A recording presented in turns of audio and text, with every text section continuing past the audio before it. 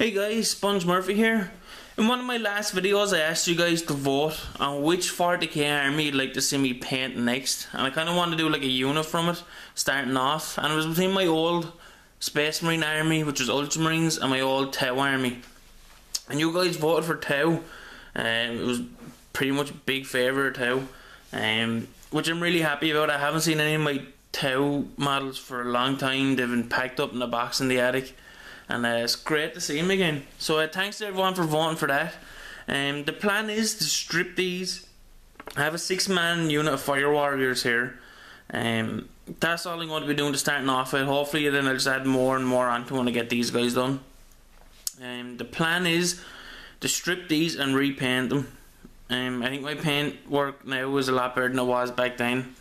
As you can kind of see from this guy, it's not the best paint work. I can surely do a lot better now.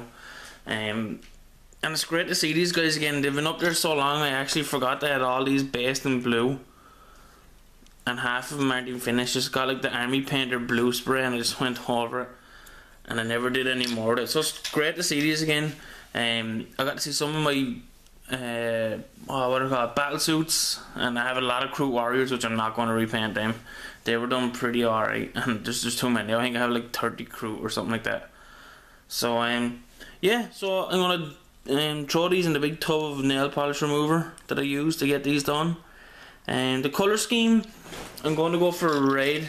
I'm going to go for what's that guy, Commander Farsight. He's like the rebel guy from the Tau. I always thought he was pretty cool, so I'm going to give that guy, I'm going to use his colours on him. As for adding stuff onto this, I'm not sure what I'm going to do. Once I get these guys finished, I'll probably just, like, finish up a 12-man unit of them and then maybe do a battle suit or something like that. Yeah, thanks to everyone for voting. Stay tuned till the end now. I'm just going to strip these and see what it's like then. How much paint I can get off them. I'm not sure if the army paint is going to come off as easy from the spray, but I don't know. We'll find out now. So stay tuned. Alright guys, so they're all stripped and they're all ready to go. If any of you guys are curious on how I strip these, I'll put a link to a video I did a couple of months ago on how I strip models. Very easy, very quick way of doing it, and it always worked perfect for me. Never did any damage to the model. But the only thing is, I can never get the black undercoat that's on these guys to come off. But it's fine by me because I'm going to be spraying these guys white anyway and then putting the colours on it. I was looking on, I have 2 Tau Codex books. This guy, the black come off, this guy, I don't even think there was black on it, it could have been white because the grey came out. I do have 2 Tau Codexes, and there's not a whole lot of Farsight stuff in them. You have the Commander Farsight model himself, but there's no all kind of pictures of red Fire Warriors. So I think I'm just going to stick with the classic desert kind of yellowy colour. I always wanted that colour from the start. That's what was the intention of doing when I did start Tau.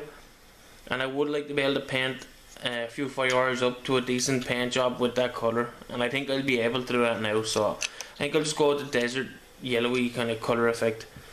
So yeah, so hopefully you guys will follow along with the progress.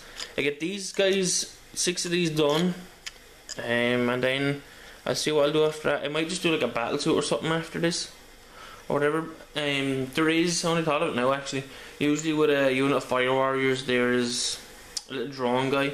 I must dig them up as well, and I do 1 or 2 of them to go with the unit. So make sure to check out the link below for how to strip your models. Leave a comment below what you think of the project, think of Tau, and do you think I'm making the right decision switching to the desert colours? I think I am. It's like more of a classic Tau feel. Yeah, it's like going, if you're going to Space Marines, it's like doing Ultramarines. It's the colour that you always see, but it's the colour that I always wanted as well. So leave a comment below, make sure you hit the like button, it's highly appreciated. So I'll see you guys in the next update. Thanks for watching.